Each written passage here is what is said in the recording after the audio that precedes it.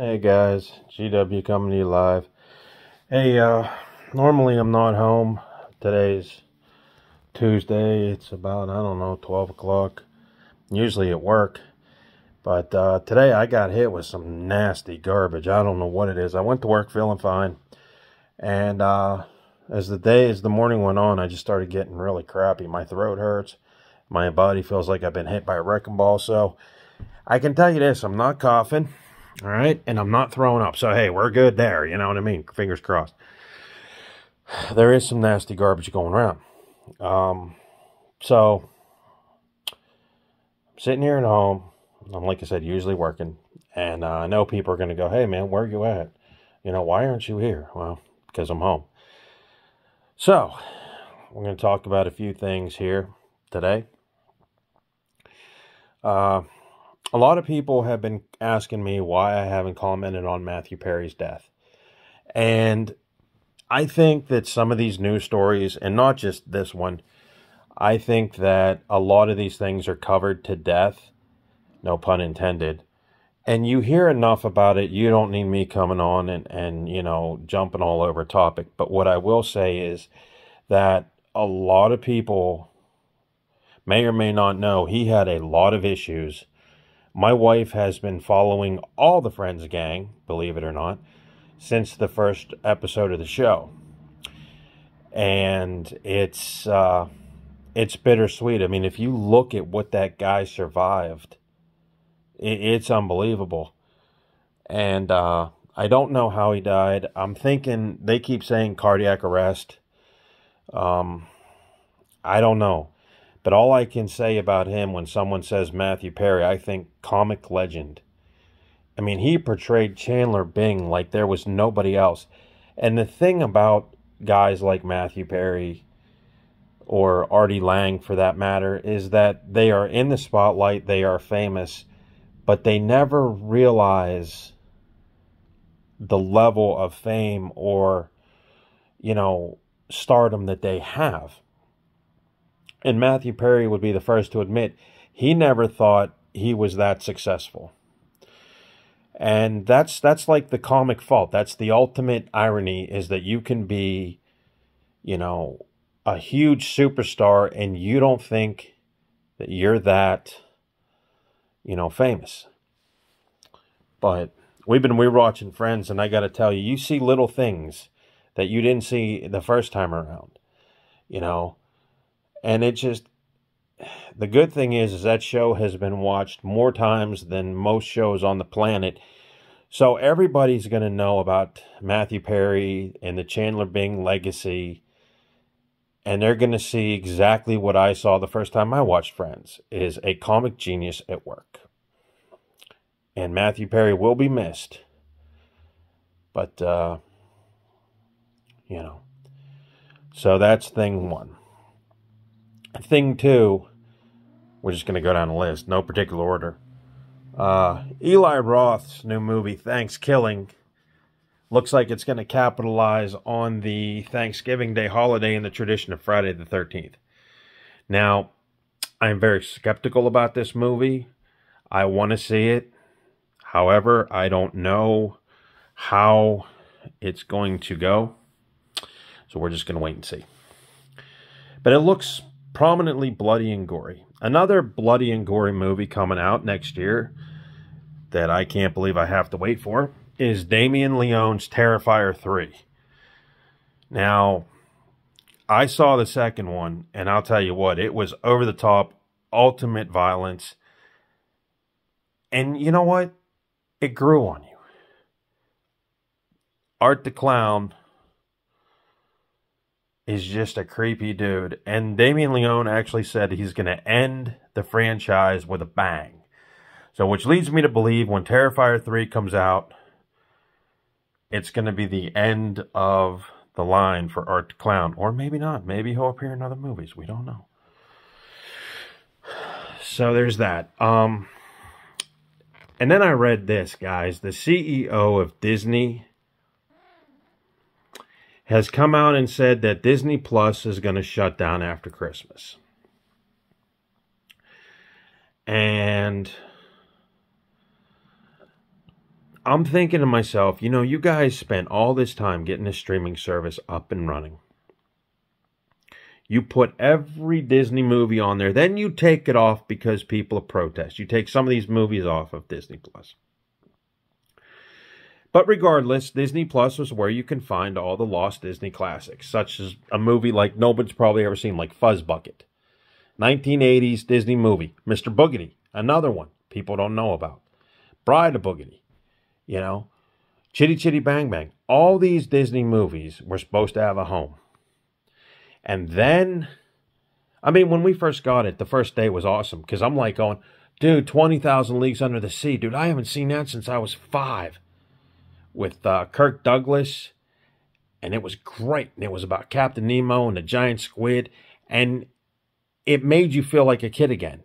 And then all of a sudden, Disney did something really stupid.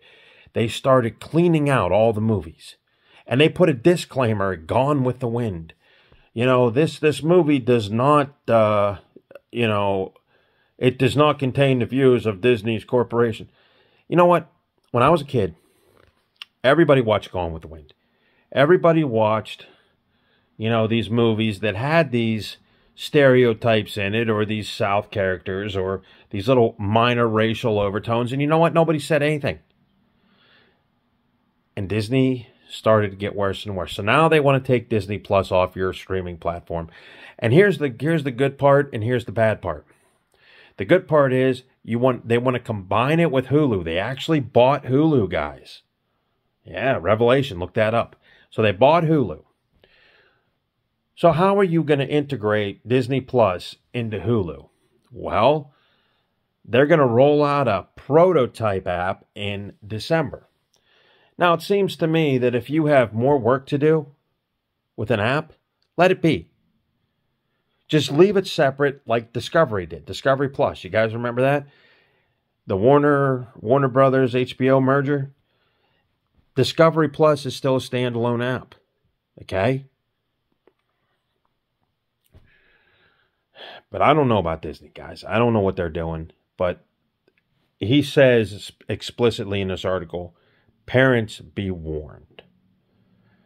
So, in other words, the Disney CEO is saying, okay, Disney gave you all these memories as a kid, but now we're going to take them away, right?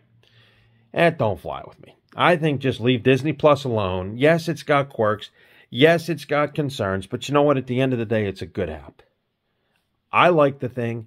We watch AFV on it. The only thing I've told my wife, and I'm telling Disney, and if they ever see this video, you know, or hear about this, I wish. They bought America's Funniest Home Videos, right? Well, when Bob Saget passed away, they should have aired the original AFV videos. Remember those? They came on Sunday. It was AFV with Bob Saget and America's Funniest People with who?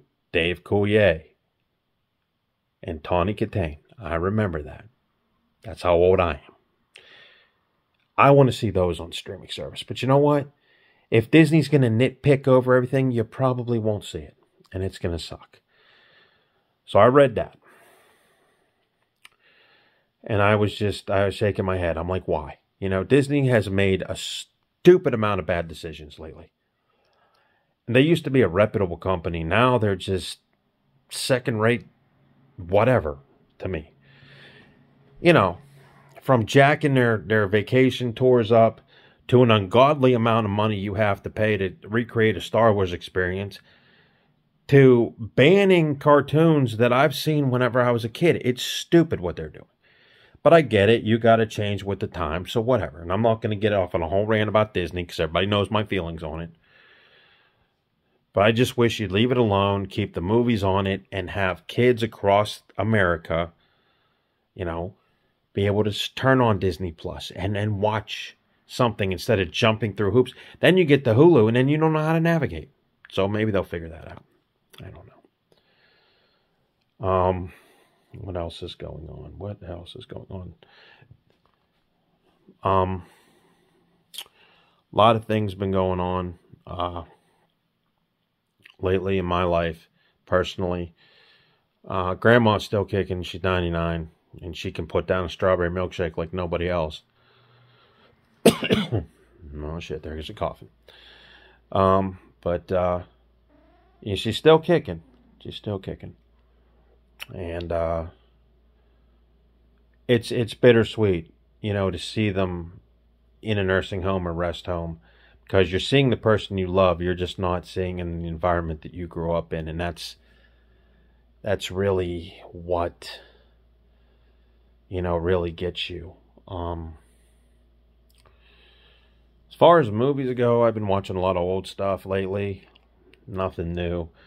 I went back, and because I'm pretty much of a masochist, when it comes to horror films, I've been watching the August Underground series. And I'm looking at those films from a different point of view. Yes, it's got extreme gore. Yes, it's got things in it that really nobody should see. But if you look at it perspective of a filmmaker, and what he did, what Fred Vogel did with this amount of money was ungodly. He made a really disgusting movie, and it's still effective.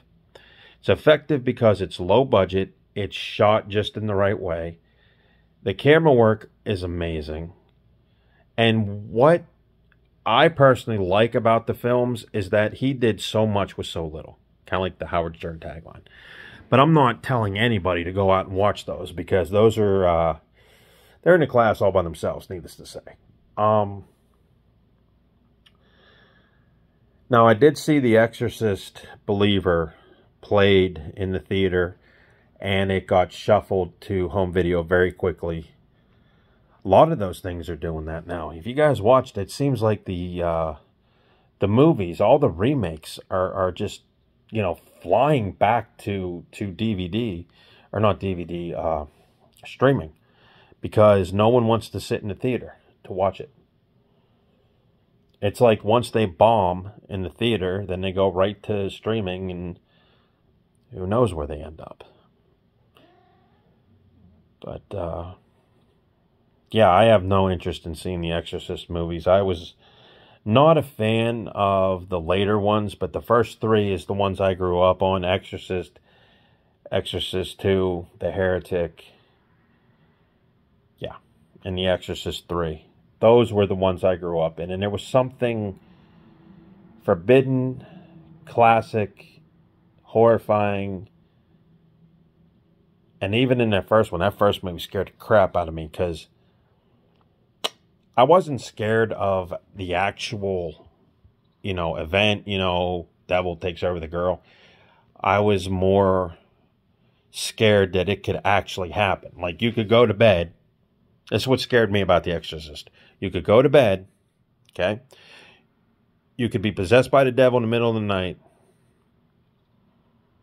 and you don't know how the hell you got there or what happened. That's what terrified me. My sister, on the other hand, when she was about 5 or 6, she did not like, honestly, God, did not like the fact that Linda Blair was all make-upped up, looking like she's been through hell, which theoretically she was. And my sister would run out of the room on that. And that's a known fact. So hopefully my sister's tolerances are up pretty much good. And I want to say one thing about video games. Two things, actually. One, I started watching UFC again. I don't know why. I was bored, and I figured, you know what, let's see somebody get knocked out, right? So that led me to check out UFC 5, the EA Sports new iteration of the classic fighting games of, the UFC. So my wife bought it for me, okay? And I started playing it, and I'm like, this is pretty fun. And I read the reviews, and they're all garbage. And I'm like going, this game is fun. If you take it for what it is. You come home after a hard day, you pick your game controller up, you turn on UFC 5, you pick Ronda Rousey, you go against, I don't know, Holly Holm, and you fight in the Bloodsport arena, right? Kumite arena, whatever the hell it's called. You knock the crap out of her, and I like this year's model because it has more injuries. Like when you start kicking an opponent or really laying it in on their face gets all swollen, cuts, blood drips. It's more realistic. So it's got an M rating, right? But you don't have to get crazy with the jiu-jitsu controls, the ground to pound and all that, the side control and all that crap. No, dude. You just go home, turn it on, hit stand and bang. That's just throwing punches. Everybody can hit A or B, lunge and whatever. Knock somebody out in the computer game. It'll make you feel better. And I really like the game. I'm actually going through career mode. And what's cool about career mode is you can pick any existing UFC fighter. You don't have to create nobody. So I'm going through it with Conor McGregor. Yes, the tutorials are a little bit crazy, but you know what? Once you get contracts, you can skip tutorials, just do whatever. It's fun. And having not played one since UFC 3 back in the days, I picked it up, and you know what? I'm having a really good time with it, and I don't understand the hate. Because, again, I played a game, it makes me want to watch UFC even more. So maybe I'm just a diehard fan, or maybe I like simplicity in my game. And I know what the big argument is. Oh, it's just like number 4. You know what? I played number 4 after I played number 5.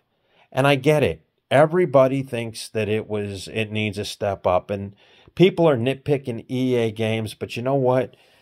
You're talking to somebody who bought every single hockey game for about 4 to 5 years, okay? And I did it not because I knew certain things would be enhanced, which was a plus, but the roster. I wanted to play as Sidney Crosby. I wanted to play as, Malkin. I wanted Malkin to fight Brooks Orpik. And once they added, Brooks Orpik into a game or into a different team, hey, I was in. And every single time they got better with the Winter Classic. I can't tell you how many hours I've logged on just messing around, playing the computer, just beating the crap out of them. And like in the first game that I bought, you could check them. The second game, you can check them and their helmets fall off. This is just an example. Third game, you can check them into the stands. Oh, let's do that. And it's simple things. And then the Winter Classic, same thing. The Winter Classic every year keeps getting better and better. So my point is, I don't understand the hate when every game they improve on little things. And I'm used to it. I don't hate EA because, this could have been done, this could have been done, because there's always room for improvement. So I don't understand the hate on UFC 5. I mean, I think it's one of the greatest games in the world. The other thing I'm going to tell you about is I recently started playing Assassin's Creed Mirage. No, I did not buy it, although I'm really thinking about it. I bought it on I got it free with Ubisoft Plus, which I think is really a cool service. Again, I checked it out, and what you can do, guys, if you have an Xbox or PlayStation 5 or whatever, you can get Ubisoft Plus. Takes a little bit to log in, whatever. Buy it. It's like $18 a month, but what you do, you can play all their catalog, every game that they ever made, right? If they bring out a new game, because they have Star Wars Outlaws coming out, right? I'm going to play that for free on Ubisoft Plus. If I buy it from there, off the Xbox store, I get a discount. So I've been playing Assassin's Creed Mirage, and I got to tell you, I've never played many of these. The only other ones I played were Valhalla and Origins, or whatever one you're running around Egypt. This one, I cannot put the controller down. So between